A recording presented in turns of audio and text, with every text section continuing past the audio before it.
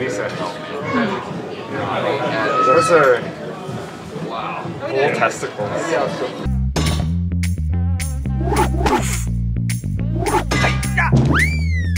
Hi, we're Ferris and Lisa. We love to travel internationally, but this year, we're changing a few things. I just bought it. We quit our jobs and bought a van. Follow us along as we road trip North America.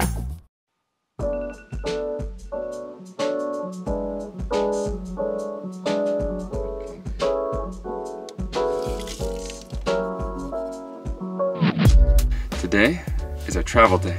We are currently up on the Last Dollar Road right outside of Telluride. But we're gonna go all the way around past Ridgeway, then we're gonna go to Ouray, down the $1 Million Highway, all the way down to Durango.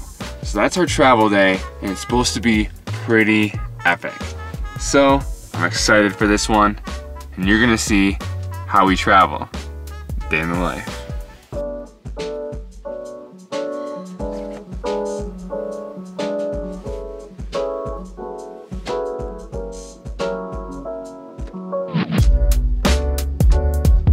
This is where we stayed last night.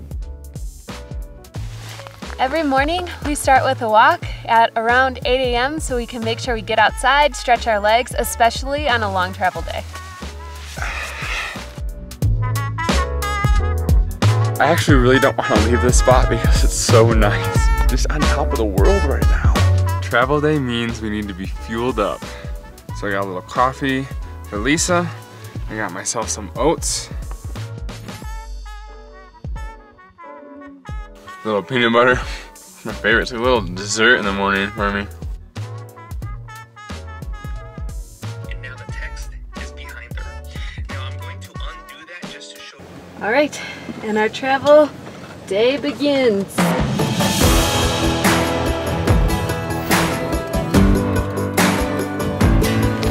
All right, so right now we're on the Last Dollar Road. It's a free camping road up at the top. It's only open January through May, and it's through a bunch of mountains and farmland. There's cows. It's beautiful. But now we're headed to Ridgeway. We made it to Ridgeway now. So normally we use the app Compendium or iOverlander to find water. Usually dump stations, they have free water. But if we can't find anything, we usually pull up to a gas station and just ask if we can use their water, and they usually just say yeah. We still have maybe like a half tank full of fresh water, but you just never know, especially around here, when you're gonna get a free fill up. All right, we just topped off our water tank, so now we're gonna head from Ridgeway to Ouray, but we got some snacks first.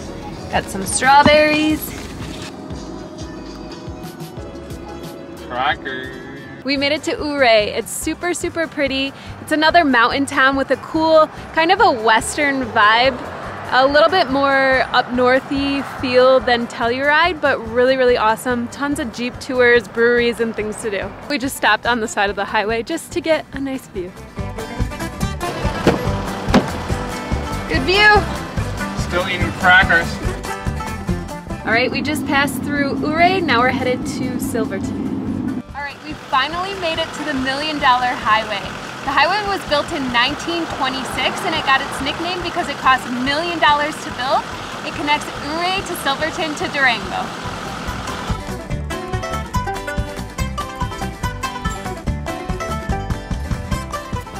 There are rumors that it's called the $1 Million Highway because it has $1 million views, or travelers wouldn't pay $1 million to travel this highway in 1926.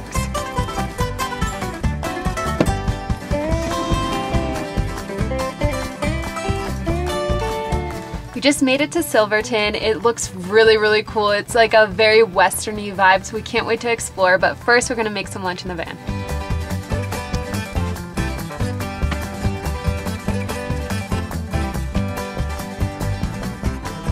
So we were making Ferris a burrito, and then I'm gonna have a quinoa bowl.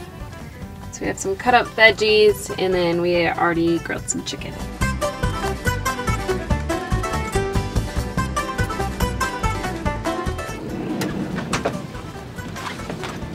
Just made it to Silverton. We're gonna walk around. There's some pretty cool things here, and I hear they have Rocky Mountain Oysters. Wonder what those are.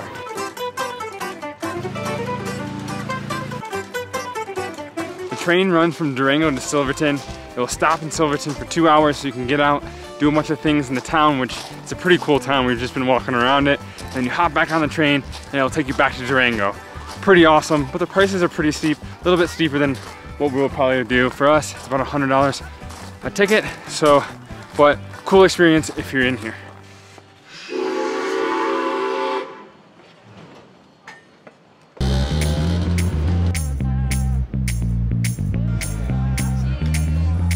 Alright, so we're at this restaurant called the Handlebars, and they're known for these Rocky Mountain Oysters.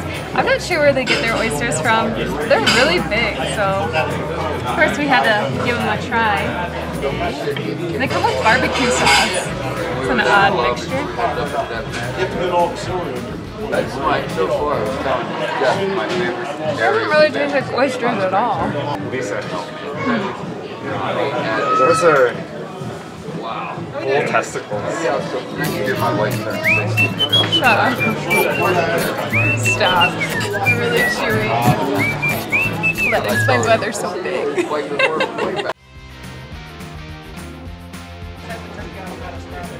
I'm a fan. I'm done with bull testicles. They're not that bad, but I'm done. Those things were a little salty and slimy for my liking. I think that's the last time I'm having some bull testicles. Alright, off to Durango now. We just got finished with Silverton, just ate some testes. So if you guys enjoyed us eating some testes, make sure to subscribe because who knows, maybe we'll eat testes again. Alright, now we're off to Durango. It wouldn't be a travel day if we didn't have to fill old Tina up. And it wouldn't be a travel day if I didn't have to pee for the 1,000th time. As we're traveling from Silverton, which is at a higher elevation, to Durango, which is at a lower elevation, we're seeing a huge heat increase and we're really feeling it. It's gone up about 12 degrees and now we're sweating hard. We're at the Durango City Market because we really need some groceries. As you can see, our refrigerator is basically empty. So City Market is a cheaper grocery store, so we're gonna stack up.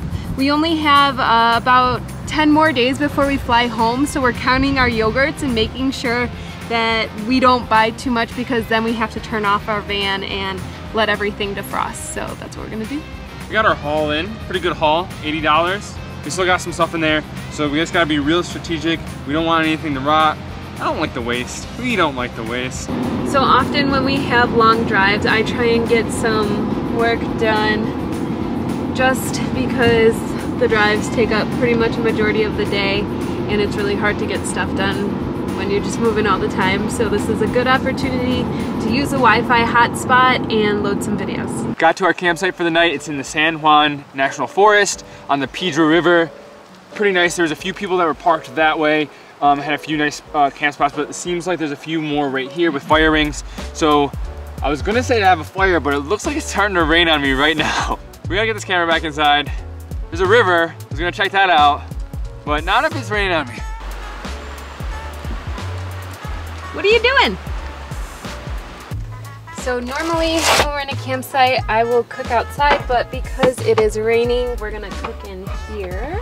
We put our stovetop, it normally comes in this drawer, but we moved it to this bottom shelf in the pantry, and I put it in an old computer bag so it doesn't break.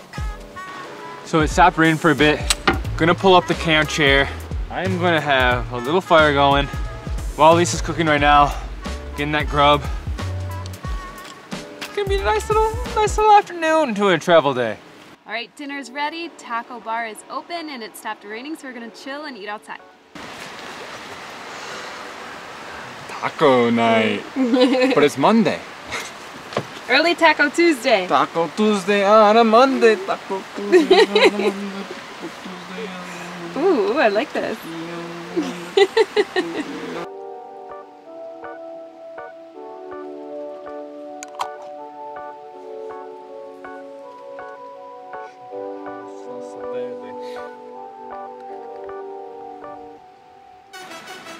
Taste test numero uno.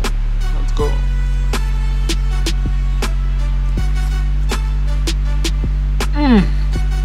If this whole YouTube thing doesn't work out, Lisa's got a job in making tacos for sure. She can be a taco truck lady.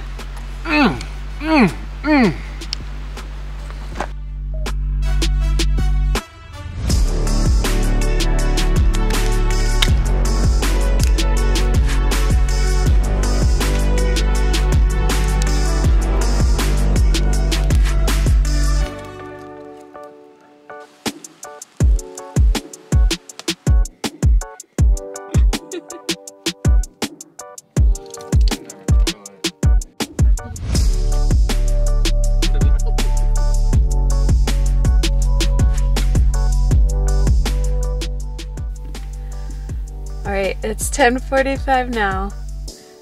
Ferris is dead. His contacts are out so he can't really see. Retainer in. I think we're ready for bed. But hey, thanks for joining our travel day. Hope you guys have fun. We sure had fun. It's been such a long day though. But if you like this video, make sure to subscribe, like, and comment. Good night.